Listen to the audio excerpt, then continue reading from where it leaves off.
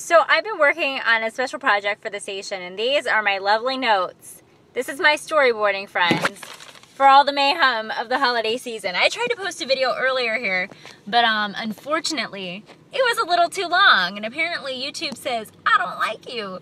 So I'll see if I can upload that bit later. Anyway, everyone, I want to tell you how happy I am to be working on a great project for Fox 8. It is Tuesday, and it's fabulous. Well, almost fabulous, minus the rain. I swear, anytime I'm doing any sort of special video or something, there's always got to be a little bit of something, a little element that Cleveland sort of throws at me. But bam, I got some awesomeness. I don't care. The weather does not matter in regard to how great this piece is going to be. I'm not going to tell you all the bits yet, but at least you know that there's a little pink arrows going on there. What do those mean? Too soon to tell.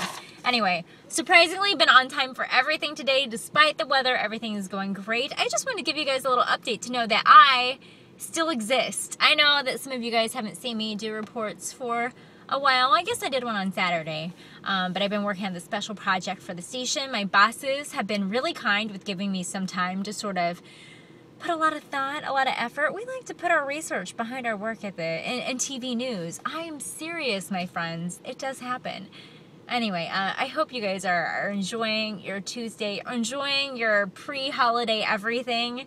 I'll be gone next week. I'm actually heading home, so I guess if anyone wants to break into my house, I guess now you know when, so good job.